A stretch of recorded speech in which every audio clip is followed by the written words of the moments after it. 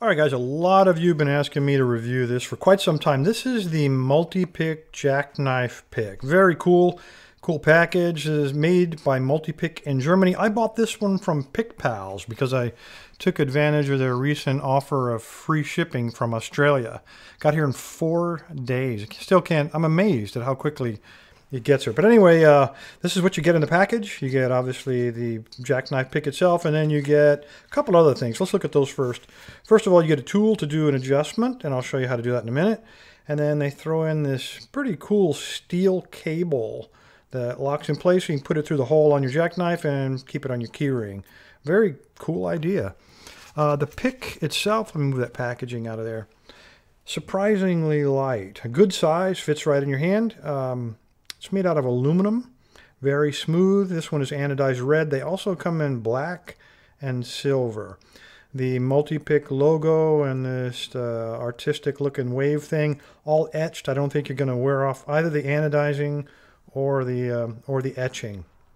As I said, made out of aluminum, has a steel pin there. That's the hinge pin, and then there's an aluminum knurled knob on the bottom here. I'll show you what that's for in just a minute. I think you got it figured out though. And on the end there's an Allen screw. And the reason that Allen screw is there is because it's adjustable to tension your tension wrench to hold it in place. So I've got this one adjusted so that no matter how much you shake this thing, it is not, I mean, you can beat it on the table.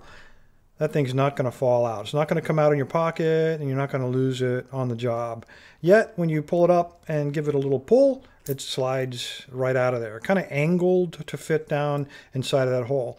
If it's too loose or too tight, you just use the included Allen wrench to loosen or tighten that screw to fit just however you like it. The tension wrench itself, tapered, as it should be, because it's got you've only got one. It makes sense that it should be able to fit a variety of different locks. So this one looks like it will. The picks themselves, even when you remove the tension wrench, which you would think would be blocking them, they still don't fall out. And that's because that knurled knob holds them in place. So you need to loosen that up, then they'll slide out, and then you can tighten it down to lock them in place. But before you do that, let's pick out one that we're going to use. These are the picks you get. They're stainless steel. They measure 19.5 thousandths of an inch thick, which is 0.48 millimeters. So these are made in Germany, as they very proudly etch into the case there. They're designed for paracentric and European locks, so it makes sense that they would fit. You get a half diamond. You get what I'm going to call a medium hook right there. You get an S rake or snake rake, L rake, city rake.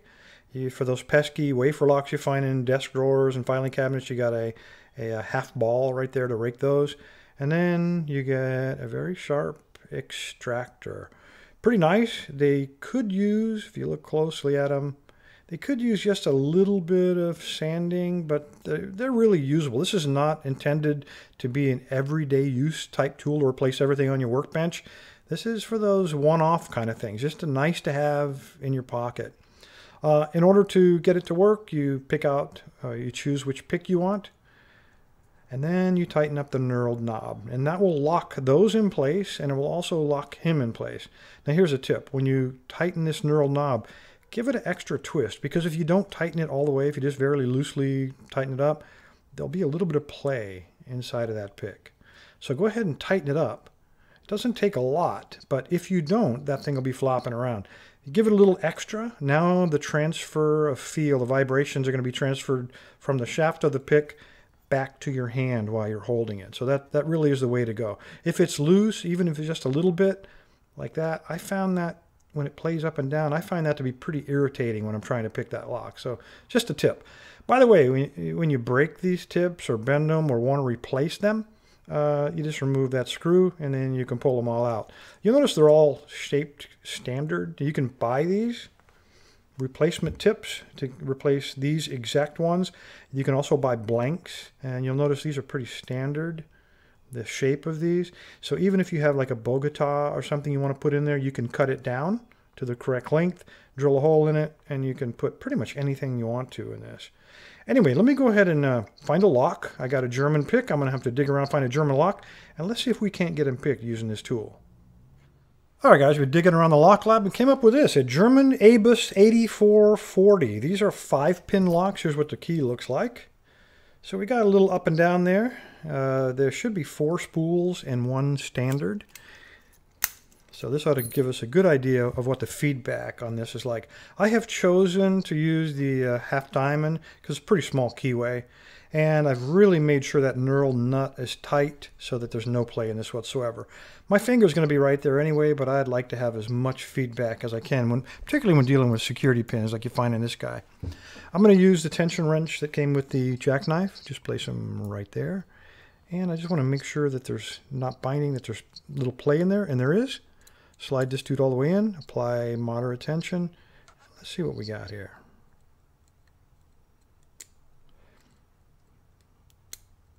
That was 3. It was a binder.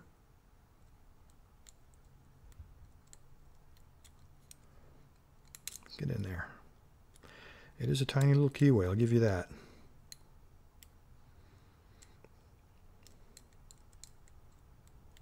Okay, I got a fault set. That was pin 1. Here's a spool. Okay, that was pin 5. I'm on pin 2. He's also a spool. Come on. There we go. Got him that time.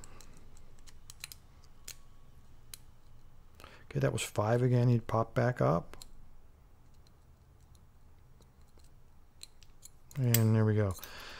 What I would tell you, the feedback is okay from this. It's not intended as a replacement for your regular picks. It is slightly subdued simply because of the way the mechanism is put together. It does work. It is compact, high quality tool. If you're looking for a high quality jackknife pick, you owe it to yourself to take a look at this multi-pick. All right, guys, I have something else. A lot of you guys are from Australia. You've been asking me about the tool website, why they don't talk about Australia and the lockpick laws there. So this is available on the PickPal website. I'll put the link down in the description. Anyway, go to the PickPal website, and this is a free book that they've just published. I printed this myself, but look at it electronically, otherwise you're going to use an awful lot of black ink because there's a lot of pictures in this thing. They've done a lot of research, and it broke down everything by the different territories. So every territory is covered individually because apparently they all got different laws. I had no idea, having never been to Australia. So if any questions about the legality of owning or carrying lockpicks, you owe it to yourself to download this book, take a look. I wish something like this existed for each state in North America, but it doesn't. Anyway, this is what you got. Free download from PickPals. All right, guys, one last thing. I have a bunch of new equipment from Sparrows. They just put it out. I was one of the first in line. I pre-ordered, actually. Let me drag it out here. We'll go over it, and I'll have some giveaways. All right, guys, I forgot to mention, you want to win this brand new multi-pick jackknife? Go to the website right there, and in the middle of the page is a huge purple button that says giveaway. Click that. It's free to register. Maybe next Saturday you'll be the lucky name drawn for this brand new multi-pick. All right, let's talk about some of Sparrow's new gear. I actually have 3 giveaways here of identical sets of gear. So let's take a look at it one by one. The one I'm most excited about is this one. You guys have seen their tension tool set. That's like $12 for a set of, I think it's 4 different wrenches, 5 different wrenches, but they didn't have a 50,000th in thickness, which is really popular and very useful with things like Schlage and Quickset and some of the North American locks. Now they got them. They got the one that is curved on both ends and also serrated on both ends, 50,000ths of an inch thick. And then they have one they call the dog ear. On one end it's basically just a lever, and then on the other end you have a small end with serrations. You get both of these. It's $5.95 Canadian, so incredibly cheap. And then with the exchange rate that's going on right now, that's $4.35 for both of these. Just incredible price. Grab it up while you can. They've also come out with another tensioner. This is a circular tensioner. Really good for new pickers trying to figure out what's light tension, what's medium, what's heavy, and what's crazy heavy. The way these work, you have 2 prongs that fit into the keyway. They are adjustable. This is spring-loaded. So you can adjust it, slide it in the keyway. And then outside, this is actually spring-loaded. So as you turn it, you have little graduations there that'll indicate different levels of tension. And I don't know if this is true, but you know, light, medium, heavy, and then crazy heavy. It works both clockwise and counterclockwise, spring-loaded, and of course, returns to 0. I gotta say, I've looked at them. They come in 2 different colors. They have brass and then this anodized black one. Pretty high quality. I've played with them for a while. I have absolutely no issue with these at all. These usually sell for incredible prices, and that's why I rarely pull mine out, because I'm afraid of damaging it. This one, $17.50 Canadian, which works out to $12.82 US. Amazing, amazing that they are able to sell them for that. Anyway, 2 different colors. There you go. They've also come out with some shims. Now, you actually get 2 of the solid ones, which is on the right, and then 2 of these with this split tongue.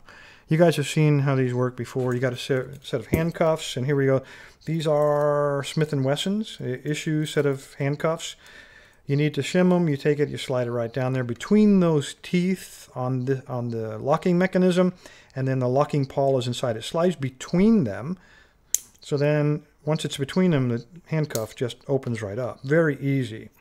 The thing is, there are other sets of handcuffs that have a groove right down the center of the teeth. It's just machined out right in the middle, and the reason it's machined out is because there's a tooth on the inside of there that prevents the insertion of these shims that we've all become accustomed to using.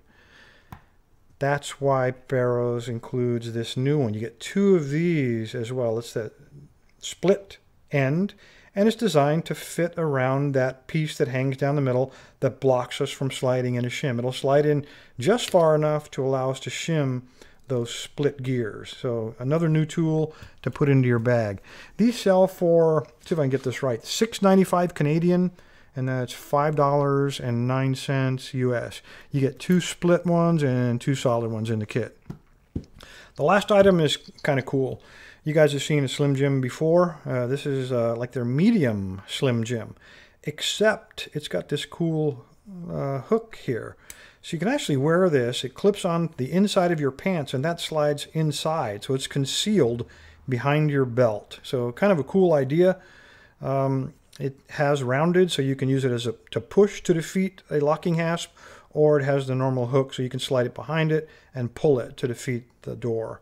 So pretty cool tool, easy to conceal. It's made out of spring steel, seems really tough. Got the Sparrows logo right there on the top. Anyway, very nice, and it sells for, I think it was $14. I didn't write that down, but I think it's $14 Canadian, which is around $10 US. So there's all the new stuff from Sparrows.